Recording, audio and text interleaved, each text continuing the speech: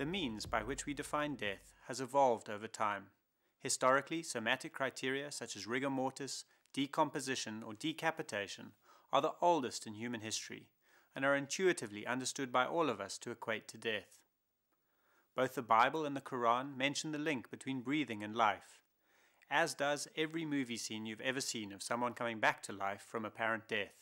Invariably, there is a dramatic, gasping breath. Historically, feathers and candles were used to make the assessment of breathing effort, but this was not always accurate, and as recently as the 1800s, coffins were fitted with a rope and a bell to cover for potential mistakes. Such was the public's distrust in death determination. In 1846, in Paris, France, Dr. Eugène Bouchou advocated the use of the stethoscope to assess for the absence of a heartbeat for death determination. After breathing had stopped, the heart invariably followed. He won the Academy of Sciences Prize for the best work on the signs of death and the means of preventing premature burials.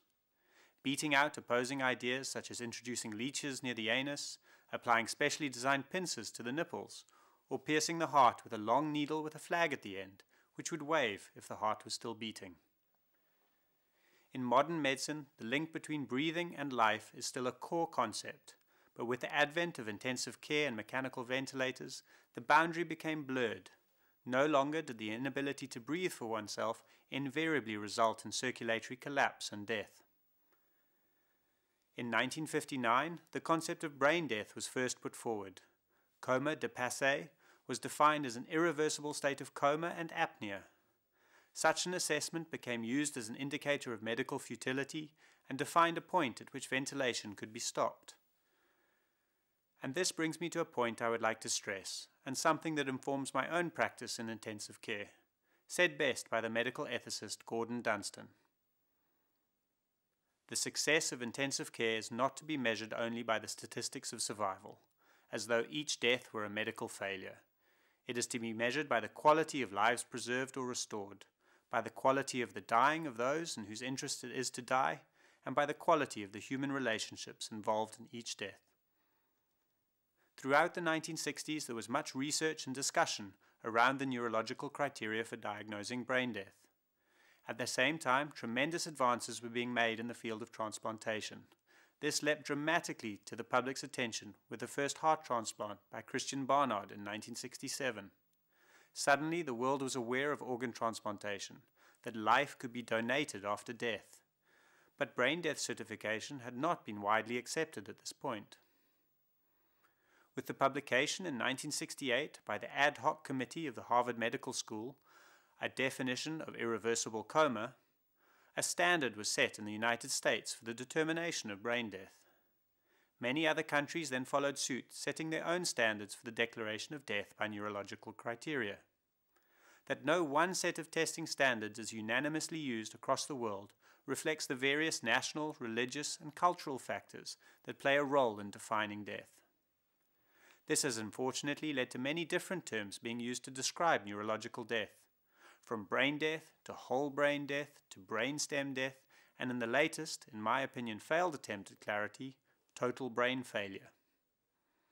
What they do, however, all have in common is that they are assessed in the same way.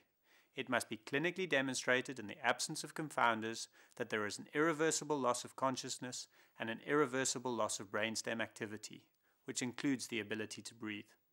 Terms such as coma and persistent vegetative state are commonly misrepresented as brain death, but these patients are not dead because although consciousness is absent, the brainstem retains some function and typically the potential to breathe unaided remains. Throughout this course, we will use the term brain death as the term to describe death determined by neurological criteria. The legal and religious acceptance of brain death has in most countries followed the publication of national medical guidelines. In the United States, this was in 1981, with the Uniform Determination of Death Act, which explicitly states that brain death is equivalent to death by cardiorespiratory criteria, and that the determination of death must be made in accordance with accepted medical standards. Such legislation often contains stipulations about who can perform the brain death testing. In South Africa, for example, Chapter 8 of the National Health Act of 2008 legislates that it must be 2 doctors, one with more than 5 years' experience, both not involved with the transplant team, who can legally certify a patient brain dead. In some countries, brain death is not accepted, while in others, although scientifically accepted, culturally it may not be.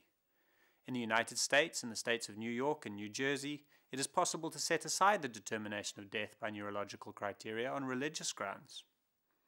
Throughout the course of history, the definition of death has had to be in tune with medical progress and cultural acceptance, and it will continue to have to be so. The determination of death by neurological criteria has stood up to intense scrutiny over time. No one has ever recovered from being correctly clinically certified brain death.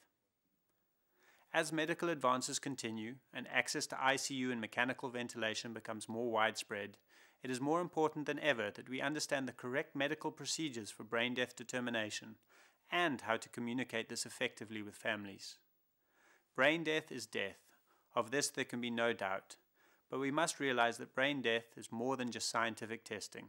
It is a step into the unknown, where medicine stops and religion and culture offer solace to grieving families.